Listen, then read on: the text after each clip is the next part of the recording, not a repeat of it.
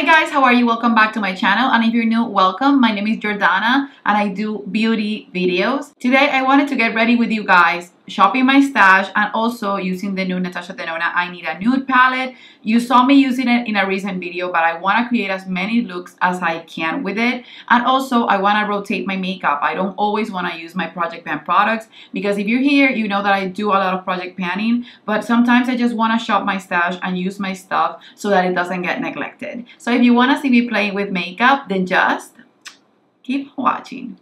For foundation, I'm using my Tom Ford Sable foundation. This is a little bit darker for me, but since I have a little bit of a tan, I wanted to make the most out of it and then use this one. Okay, so it matches me correctly for my tan, and of course I'm gonna use a lighter concealer. What I like to do with this one is to rub it in on my finger and then apply it. I'm not gonna apply it on the center of my face yet because on my nose I'm gonna apply a pore filling primer. I forgot to apply it all over my face, but I truly don't need it all over my face, but on my nose is a must-have because I get super oily on my T-zone. So I'm gonna go ahead and apply the primer, and the one that I've been loving is the Timeless Smoothing Primer. This one I purchased it because I got, with 1,500 points that I had, I got $100 gift card, and I purchased this one with that because I wanted to try it, and I purchased the mini. I'm obsessed with it. I can't wait to finish all of the rest of my primers, to buy a big one of this one and focus on it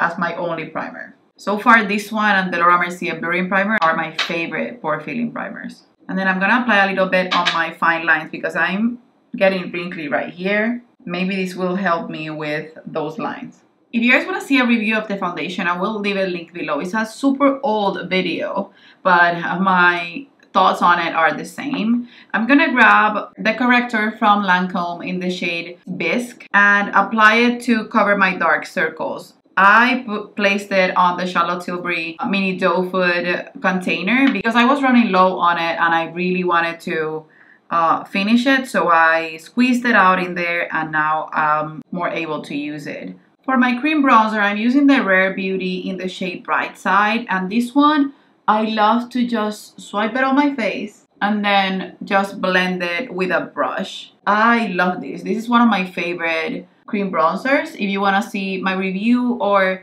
just my ranking of my entire collection of cream bronzers, I also have a video about that. But this is so good and it blends like a dream. The brush that I'm using is the A24 by Morphe and Ariel, the collab. It's, I think, a foundation brush, but I use it for my cream bronzer always.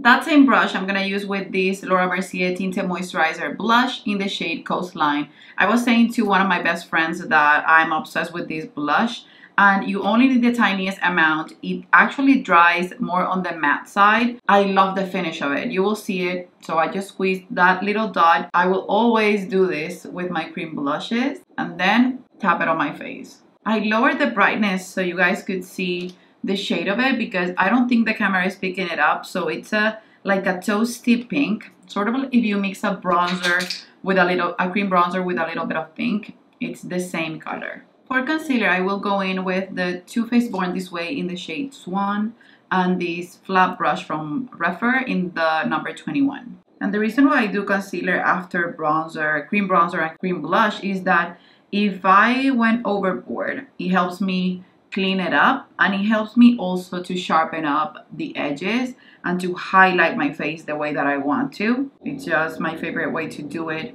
so far because I can even grab a little bit of concealer that I have on my sponge and clean right here just to make sure that everything looks clean or sharp if I need it to be. I'm gonna go in with the Alter Ego eyeshadow base, and I have a discount code for this and it's Jordana10. I will leave everything in the description box below if you want to get 10% of Alter Ego. They have beautiful palettes, you guys. I love the palettes. This is my first time using this eye primer, but since I know that the I Need a Nude palette has a little bit of fallout when it comes to the little glitters that they have in the new formula, I wanted to make sure to use a primer so that it can hold on to the glitters. Okay, you guys, so I will be using my Laura Mercier translucent powder, the original one, to set my entire face. This is the most reliable powder that I could use, and it's one that will work today because I'm wearing this foundation that it gets a little bit dewy. I'm also going to a birthday party with my toddler today, so I need my makeup to last. Now to brighten my under eyes, I will go in with my Laura Mercier in the shade Rose. This is the translucent loose setting powder tone up, and since I've been finishing other powders, I forgot about this one and I loved it.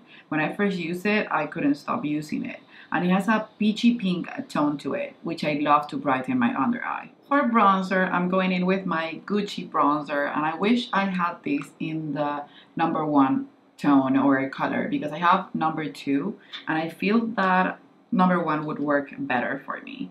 And I'm using my Reference 05 to apply this bronzer. So before blush, I want to start with my eyes. So before that, I always apply my Buxom Plum Shot in the shade Flush. It's no shade whatsoever. You can buy it in any shade and it will do the same. It will plump your lips. So I let it work for a while I do the rest of my makeup, and then when I'm ready to do my lips, I remove the excess and apply my lipstick. Laura Mercier, they sent me the new caviar sticks, a few shades, about 5 shades of the matte caviar sticks, and I have here one that it's called Dark Cacao. Cocoa is my favorite one that has a hint of shimmer. You guys know that I've finished 1 or 2 of these before and I love it so much. So I wanted you to see the comparison of both of them. This is Dark Cacao, you can see it right there. And then this is Cocoa. So Cocoa is more on the cool tone side, and then Dark Cacao has more of a warmth to it. So what I'm gonna do is I'm gonna grab a little bit of both and I'm gonna use them as a base for the look that I'm gonna do because I wanna do something smoky but soft. And these are so good, you guys. I recently used the Merit Solo Shadow in the shade Grwm as a base for this palette, and I wanted to see the difference now that I have that fresh on my mind with the caviar sticks because they are my go-to cream eyeshadow and they're beautiful on their own. Okay, so this is Cocoa, which is my go-to, and these blend like a dream, you guys. You can see that I applied it directly on the lid, and then if I do this, I won't have any harsh lines. They are just perfection and I can build them as I want. You can see that. Such a huge difference from this one to the Solo Shadow from Merit. And then I'm gonna go in with Dark Cocoa on this side because this has a little bit of shimmer, so let's see if the matte one poses any trouble. Same brush, I just cleaned it on a towel. No, you guys, they blend like a dream. So if you're looking for a solo eyeshadow or an easy eyeshadow, I would choose the Laura Mercier ones over the Merit ones. They were both BR, but I've been using these for years and years and years. I'm finishing them up. And I truly wanted the solo shadow to work with because Merit is another brand that I love, but I think these are way better. So I'm gonna even them out. Just so you know, since I'm a makeup artist and I teach makeup lessons, I recommend to people things that I know they're gonna use on the daily. I don't recommend big things that I purchase for myself because I do my makeup more on the glam side. And most of my clients that I've recommended the caviar sticks, I recommend one or two shimmery ones and then 1 or 2 mattes. They are set and they always repurchase them. It's an easy product to work with. It has the same concept as the Merit one, which is you never hit pan on eyeshadow palettes. Just buy one shade to do your go-to look and you only need one eyeshadow. With this one, I could do my wing liner, mascara, and I could have a smoky eye as easy as pie. Okay, you guys, so for my transition, I will grab Beige and Stone at the same time because this is too warm for what I want, and then this one I used on my last look.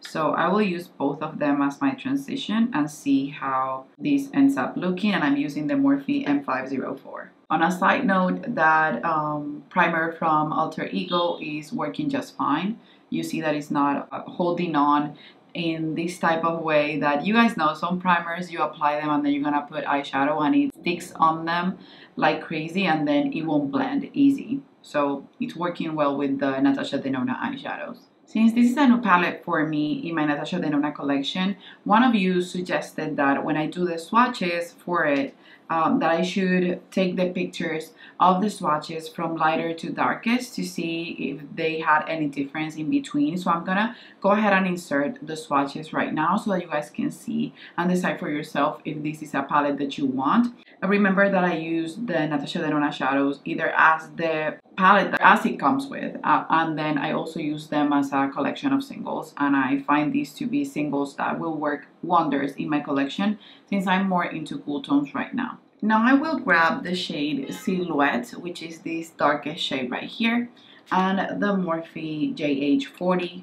This is a small taper blending brush, and I'm gonna use this to start creating a soft smoky eye. This is blending like a dream, you guys. And these are shadows that are not so far as pigmented from the start. They're buildable because I bet that you can just make it super dark, but they seem to be easier to work with than even other Natasha Denona shadows, which you guys know is my favorite formula. So if I'm saying that these are easier, if you were afraid of the pigmentation, these are pigmented but buildable. So, and now let's see with a shader brush if I can get that shade to build up and be way more dark so that you guys can see if you can use it for a super deep smoky eye. Yes, you can see it right there. This could be used as a liner if you would like it to be a liner for sure. And this is the shade Silhouette, by the way. I've been so into matte looks that I want to try and see if I can start with a matte look, and then I will do a little bit of shimmer so you guys can see the shimmers in action. I will go in with the shade Fair, which is this cream eyeshadow, and I think this is perfect just to make this a brighter spot on my eye. And I'm using an older shader brush. This was a gift from my mom. I have about 3 of them and I use them all the time. This is from Natura. You guys, this matte shade is super pigmented. So even though it's light, it has pigment, it holds its own for sure. You can see it right there, how it brightens. And then on this part where you can see the transition of those shades, I'm gonna do a shimmer. And since I don't have a nail, then it's perfect because I can use my finger. I'm gonna go in with the shade Delilah first because this is, I think, the new formula. Oh my goodness. Yes, I love that. This is definitely sort of a topper. It has a base, but it's sort of sheer. Okay, I'm obsessed. I've been so into cool tones, you guys, and this is the perfect eyeshadow color for me. If you guys saw me reviewing the Yaka palette, it was weird because I purchased that palette and I love the overall color scheme of it. But the reason and the color that made me choose it and made me buy it was the silvery tone, like the pewter tone that it came with. And this palette has a lot of those shades that I was looking for in the Yaka palette, all on their own, and it's more of a cool tone, light to medium palette. But I think you could do smoky eyes with it, so I think it would work for other skin tones. If you're a darker skin tone, please let me know below if you think this palette would work for you. But I always make sure to, in time, use them on my little sisters, and they're both a tan and a deep tan color.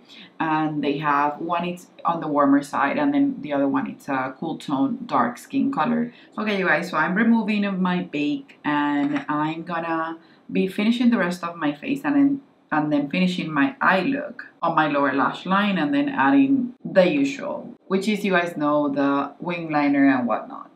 But this had basically no fallout for me. I don't know if it was the primer, or I don't know if other people were messy with it, but I always do my eyes after foundation, so I'm used to a way of doing my makeup that I never get fallout on my face. And if I do, everything is so set that I can remove it easily with a brush. For highlighter, I'm using this one, which is the Laura Mercier Rose Glow. These I got about 2 years ago, and then I got another one on another PR package. I decided to use it again, and you guys, now I'm obsessed. You can see how it catches the light so beautifully, and it's sort of like the perfect highlighter for the I Need a Nude palette. I have the I Need a Nude highlighter, and it's too gold for me, and it's a little bit deeper, so I can use it, but this one looks better on my skin tone.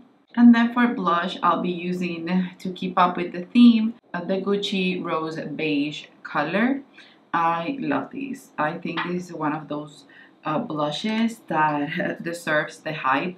I wanted to get more shades, but first, if I'm not using the ones that I have, I shouldn't be getting more. I love the packaging, I love the formula, and this color is wonderful. I don't remember if when they came up with the new colors, if they came up with another nude, because I would love more like a pale nude beige or a brownie nude. The brush that I'm using is my favorite for blush, is the Sonia G Detail Lotus brush. And they sell these brushes as individuals, and you guys, this is just perfection. Now to buff all of my face, I'm gonna go in with my holy grail. This is the Hourglass Radiant Light Ambient Lighting Powder, and I'm using the Sigma, so I don't remember the name, but it's a big dual fiber brush. You can see the difference right here, and then right here.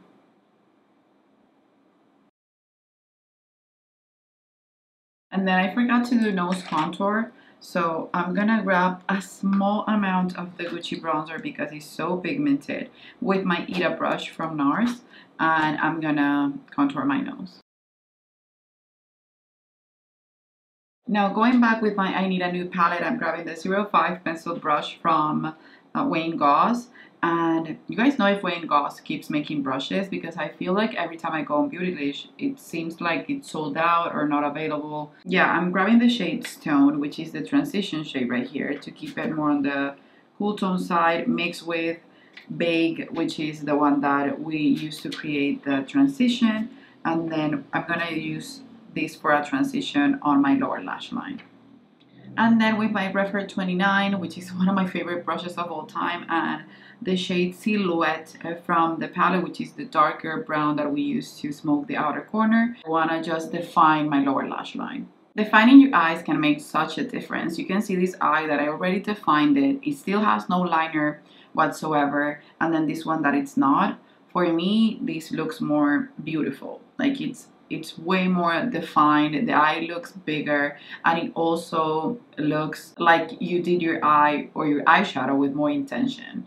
You guys, so far I've been loving the palette, and I think this looks beautiful. I even used it to create a base for my wing liner that I'll be using a liquid liner for it. I also got from Laura Mercier the Caviar eye pencils. What I decided to do today is maybe apply bronze on my lower waterline and then tuxedo on my upper waterline, because the only liner that I use on my upper waterline is always black. When I use brown, I feel like there's something missing. This is bronze, and I think it's the perfect shade for this type of palette. I will let you guys know in another video if they smudge. I'm hoping that they won't, but if they're anything like the Caviar sticks, they won't move. And so far they have pigment. This is a black liner from them. Sometimes when you're gonna apply a liner on the waterline, then you know if the liner will work, because they're not as creamy on the waterline, and then they will just be sheared out as soon as you apply them. That's why I always go back to the Rimmel Scandalize. But this one, it did the job just fine. For my wing liner and my mascara, I always use the ones that I have open, and I never switch it up, even if I have other ones to open up or try. And that's what I'm gonna keep doing, because if not, the mascaras will go bad on me, and I think that's wasteful. So I'm using the McQueen New York pen eyeliner for my wing, and then the Tartelette tubing mascara, which has become a favorite of mine for my mascara, and I do 2 layers of it. I don't think that it's as tubing as it's supposed to be, because you get a little bit of black smudging when you try to take it off, but it never smudges on you while you're wearing it throughout the day. I used to have a code with Just Style, which is the place from which I get these pen liners. I always buy like 4 or 5 at a time, so that I can have backups of them, and that way get free shipping, because these are about $5 to $6, and they work wonderful. So this is how the mascara looks with 2 coats on top and 1 on the bottom lashes. But you guys, this is beautiful. And now guys, to finish the look, I removed the Box and Plum Shot with a Q-tip. Now what I'm gonna do is I'm gonna apply Merit Slip, which I think it's the perfect cool tone nude shade for this eyeshadow palette. I just blow dried this part of my hair because it was driving me insane, and now it's looking better. I will finish blowing it out after I finish this video, but I wanted to do the outro. You guys, I'm so excited for the Natasha Denona I Need a Nude. I will keep using it. I will keep showing it on these type of videos. Get ready with me. I know that tutorials on my channel are not as popular as Project Pan, but I wanna just keep making them so you guys can see me trying the products that I talk about. For me, that's important, and that's the way that I know what to shop for myself. I watch reviews, I watch Get Ready With Me, so I see how the products perform and I buy them. I will leave everything that I used today linked below. On the new products that I've tried, I'm blown away by the I Need a Nude palette. I also, you guys, love with a passion the caviar matte sticks from Laura Mercier. You guys saw them performing, and they perform just as beautifully as the original ones that have a little bit of shimmer. And mattes are harder when it comes to creams than something that has a little bit of a glow, because it doesn't necessarily blend into the skin as easy. Sometimes products will drag onto the skin. The Tarte for a smoothing primer, it's amazing. I would highly recommend it. Then I'm happy that I tried the combo for the Tom Ford and the Too Faced concealer because it worked wonderful. And I know that foundation works beautifully and blends beautifully into the skin, and it matches me right now, so I will keep using that. The other one that I used on camera were the caviar eyeliner pencils from Laura Mercier. I will keep you guys updated if they smudge or not, but so far they look beautiful, and it completely covered my waterline, which is something that not all eyeliners do. That's it for today's video, you guys. I really enjoyed filming this type of video, just getting ready with you guys and showing you products that I shop my stash for from my collection. I love you guys. Don't forget to do something to support my channel with leaving a comment, keeping up with the conversation. I always leave a question in the comment section below. Subscribe, hit the notification bell, and everything that you need to do to be part of my community. I love you, and I guess I'll see you on the next one. Bye bye.